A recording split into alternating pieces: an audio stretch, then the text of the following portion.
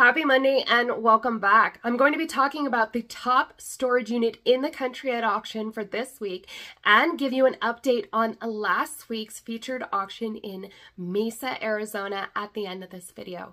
So today we are headed to El Cajon, California for a packed 10 by 35. Let's dive in. The facility for this week has uploaded 11 photos and says the unit contains collectibles, boxes, couches, and shelves. So I'm going to pull up picture number 1, and the first thing I see is Teddy Scares Series 2.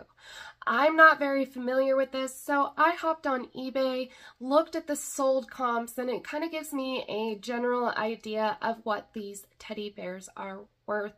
It appears this box holds 6 in total, so you can do the math there. There's a couple bucks right here in the first photo. Photo number 2 is not helpful at all. All I see are some out of focus boxes and the back of a couch that appears like it was on That 70s Show.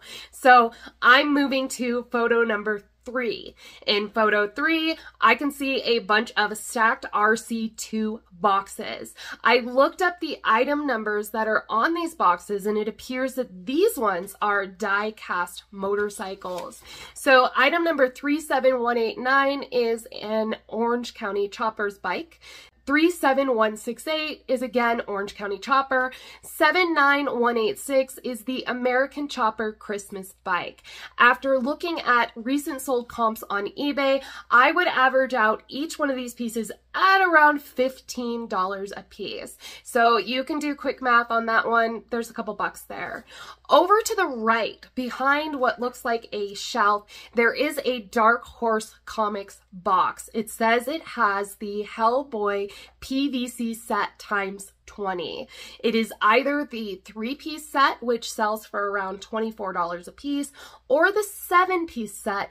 I didn't see any recent sales. However, there are a bunch listed over $100. So if in fact there are 20 of these 7-piece sets in there, you're talking about $2,000 potentially in one box. Photo 4 shows us just how deep these RC2 boxes are stacked on the right. It also shows us more RC2 boxes on the left. However, this time it appears that these RC2 boxes contain Halo 2 figures. Originally, you could buy this box for $100 online to resell.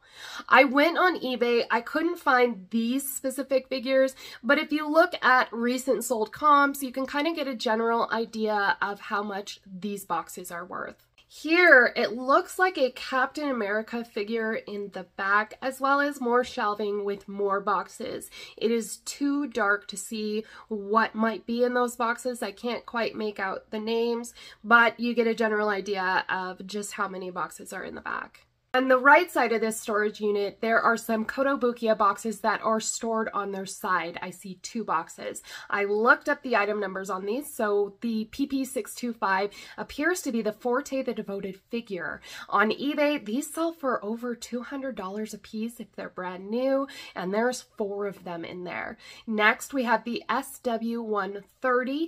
That is the Artifacts Boba Fett Cloud City. Those sell for whatever you price them at, anywhere from $65 to $100 in brand new condition. I'm going to go ahead and assume that these are brand new. It appears the boxes are still sealed. Scrolling through the rest of the photos, you can see it's just a bunch of boxes. If you take the time and look up the item numbers, you can find what most of these are. On the left here, it appears there's some Adult Swim boxes. I couldn't see an item number, so I don't know what they are. Your guess is as good as mine. So let's take it all in and talk about it. Again, this is a 10 by 35. It is full of boxes. I think that this is a store that potentially went out of business. I do think that a lot of the things inside of these boxes are brand new.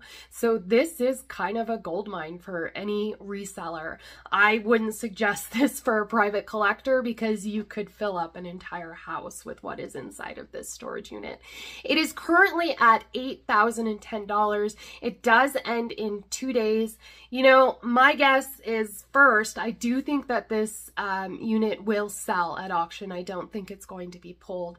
I also think it's going to sell somewhere in the range of 16,000. So we're going to go ahead and double what it's currently at. I will, of course, update you next week.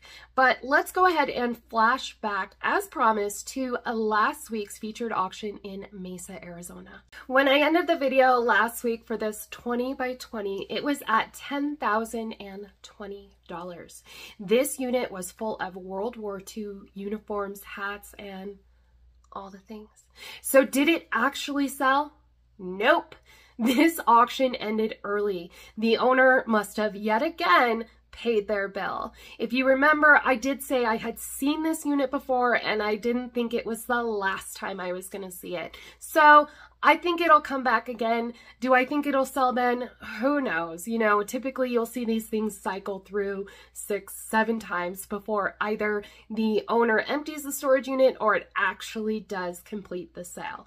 So I will update you on this week's top storage unit next Monday and bring you that week's top storage unit at auction. So make sure that you come back.